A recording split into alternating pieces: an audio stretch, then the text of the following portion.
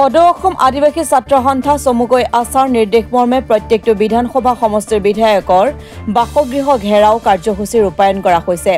সমান্তৰালকৈ তিনিচুকীয়া জিলাৰ ডুমডুমাৰ বিধায়ক ৰূপেশ গোৱালাৰ বাসগৃহ ঘেৰাও কৰে সদৌ অসম আদিবাসী ছাত্ৰ সন্থা, তিনিচুকীয়া জিলা আৰু ডুমডুমা আঞ্চলিক সমিতিয়ে। जिंदाबाद जिंदाबाद जिंदाबाद बीजेपी मुर्दाबाद मुर्दाबाद मुर्दाबाद आजाद जिंदाबाद जिंदाबाद जिंदाबाद बीजेपी गो बैक आजाद long live BJP go back आजाद लॉन्ग लिव सदौ समाज ছাত্র সন্থা जिंदाबाद जिंदाबाद जिंदाबाद सदौ समाज ছাত্র সন্থা जिंदाबाद जिंदाबाद जिंदाबाद We want ST We want land pata We want ST We want land pata ছয় জনগোষ্ঠীৰ লগতে আদিবাসীসকলক ষষ্ঠ অনুসূচিত জনজাতিকৰণৰ মৰ্যাদা প্ৰদান কৰা সংবিধান ১২৫ নম্বৰ সংশোধনী বিধেয়ক ২০১৯ অনুসৰি আদিবাসীসকলক স্বায়ত্তশাসিত পৰিষদ প্ৰদান কৰা অসম ভূমি অধিগ্ৰহণ আইন ১৮৮৬ৰ ১০ অধ্যায়ৰ মতে আদিবাসীসকলক ভূমি পট্টা প্ৰদান কৰা অসমত বসবাস কৰা আদিবাসী নিজ জাতি বা উপজাতিৰ নামেৰে জাতিগত প্ৰমাণপত্ৰ প্ৰদান কৰাৰ দাবী উত্থাপন কৰে সংগঠনটোৱে। তিনিচুকীয়া জিলা সমিতিৰ পেদত বিধায়কৰ হাতত অসমৰ মুখ্যমন্ত্ৰী ডক্টৰ হিমন্ত বিশ্ব শৰ্মালৈ একোখন স্মাৰক পত্ৰ প্ৰেৰণ কৰে। নো ST নো ৰেছ, আমাক ভূমিপট্টা লাগিবই, জাতিগত প্ৰমাণপত্ৰ প্ৰদান কৰক আদি বিভিন্ন শ্লোগানেৰে বিধায়কৰ বাসগৃহ উত্তাল কৰি তোলে।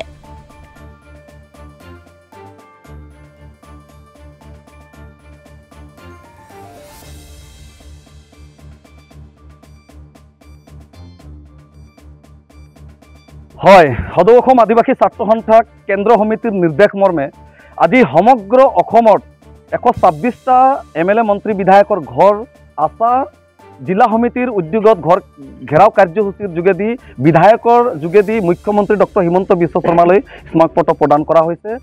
সমান্তৰালভাৱে আজি আমি তিনিচুকীয়া জিলাৰ ডুমডুমা সমষ্টিৰ বিধায়ক ৰূপেশ গোৱালাৰ ঘৰ ঘেৰাও কাৰ্যসূচী আমি ৰূপায়ণ কৰিছোঁ আৰু এই ঘৰ ঘেৰাও কাৰ্যসূচী ৰূপায়ণৰ যোগেদি ৰূপেশ গোৱালাৰ থ্ৰুৱেদি আমি ডক্টৰ হিমন্ত বিশ্ব শৰ্মা অসমৰ মুখ্যমন্ত্ৰী ডক্টৰ হিমন্ত বিশ্ব শৰ্মালৈ আমি এটা স্মাৰক পত্ৰ প্ৰদান কৰিব খুজিছোঁ।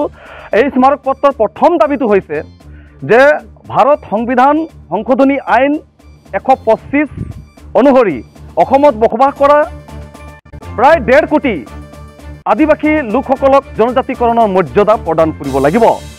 According to RGI, Register of General India মতে অসমত বসবাস কৰা আদিবাসীসকল 36টা জনগোষ্ঠীক জনজাতিকৰণৰ মৰ্যাদা অৰ্থাৎ STৰ ষ্টেটাছ আৰু 21টা জনগোষ্ঠীক STৰ ষ্টেটাছ প্ৰদান কৰিব লাগিব। অসমত বসবাস কৰা ভাৰত সংবিধান ১২৫ ধাৰা মতে আদিবাসীসকলক যিটো ভূমি অসম ভূমি অধিগ্ৰহণ আইন Assam Land Revenue Regulation Act 1886 Chapter 10 মতে অসমত বসবাস কৰা আদিবাসীসকলক যিটো আদিবাসীসকল প্ৰটেক্টেড ক্লাছত পৰে, গতিকে এওঁলোকক ভূমিৰ পট্টাটো প্ৰদান কৰিবই লাগিব। কাৰণ আজি আপোনালোকে চাব চাহ বাগিচা এলেকাত যিবিলাক অতীত পতিত ভূমি আছে, অতিৰিক্ত ভূমি যিবিলাক সাৰপ্লাছ গেজেং লেণ্ড, সেই গেজেং লেণ্ডবিলাকৰ ভূমিৰ পট্টা দিব লাগিব। আৰু আজি শ বছৰ ধৰি আজি ভাৰত স্বাধীন হৈ আজি 78 ইয়াৰ্ছ হৈ গ'ল। আজি শ্ৰমিকসকলে শ্ৰমিকৰ কোঠাত বসবাস কৰি সেই শ্ৰমিকৰ মাটি পট্টা আমি বিচাৰিছোঁ। ঘৰৰ যি শ্ৰমিকে যিটো ঘৰত পকী ঘৰত বসবাস কৰি আছে সেই ঘৰৰ মাটি আমি পট্টা আমি বিচাৰি আছোঁ। শ্ৰমিকৰ মজুৰি যিটো মজুৰি আইন, এই আইন মতে ৫৫০ টকা পাৰ দিনৰ হাজিৰা আমি বিচাৰি আছোঁ। অসমত বসবাস কৰা আদিবাসীসকল জনজাতিৰ মৰ্যাদা আজি RGI মতে জনজাতিৰ মৰ্যাদাটো পাবই লাগিব। আজি কেৱল বৰ্তমান শাসনাধিষ্ঠ বিজেপি চৰকাৰখনে অসমত বসবাস কৰা আদিবাসীসকলক কেৱল ললিপপহে দি আছে। আমি সেয়েহে ক'ব খুজিছোঁ যে কেৱল ঠগ প্ৰবঞ্চনা প্ৰলোভন আৰু আঁচনিৰ ৰাজনীতি কৰিলে নহ'ব। আমি বিচাৰিছোঁ অসমত বসবাস কৰা আদিবাসীসকলৰ পাৰ্মানেণ্ট চলিউশ্যন, যি আমাক লাগে জনজাতিকৰণৰ মৰ্যাদা, মাটিৰ পট্টা আৰু চাহ শ্ৰমিকৰ দৈনিক মজুৰি বৃদ্ধি। লগতে আদিবাসী অসমত বসবাস কৰা আদিবাসীসকলক অট'নমাছ ছেটেলাইট কাউন্সিল, কেৱল AWDC আদিবাসী ৱেলফেয়াৰ এণ্ড ডেভেলপমেণ্ট কাউন্সিল আদিবাসীসকলক শান্তি চুক্তি কৰি দিলে অকল নহ'ব। আমি বৰ্তমান শাসনাধীষ্ঠ বিজেপি চৰকাৰে কৈছিলে 1000 কোটি টকা দিম বুলি, কিন্তু আজিলৈকে প্ৰায় 2 বছৰ পাৰ হৈ গ'ল। এই 1000 কোটি টকাৰ ভিতৰত 1 টকা আমি কোনো কাম দেখিবলৈ পোৱা নাই।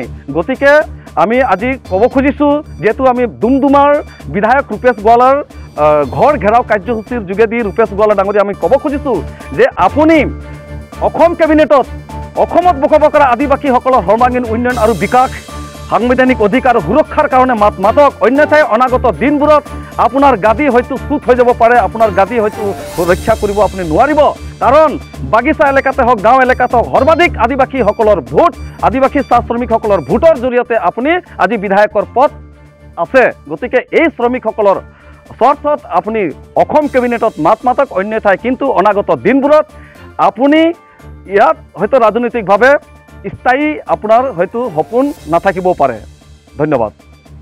আশা জিন্দাবাদ জিন্দাবাদ জিন্দাবাদ, আশা long live long live long live, Assam আদিবাসী ছাত্ৰ সন্থা জিন্দাবাদ জিন্দাবাদ জিন্দাবাদ, বিজেপি লে লে সে সে লে লে সে সে, বিজেপি লে লে সে সে লে লে সে সে, অসম আদিবাসী ছাত্ৰ সন্থা দেশসকলক জনজাতিকৰণ মৰ্যাদা প্ৰদান কৰা, ক্ষমতা কৰা, আদিবাসীসকলৰ ভূমি পাট্টা প্ৰদান কৰা, আশা long live long live long live, আশা জিন্দাবাদ জিন্দাবাদ জিন্দাবাদ, BJP go back go back go back, BJP go back go back go back, আশা long live long live long live.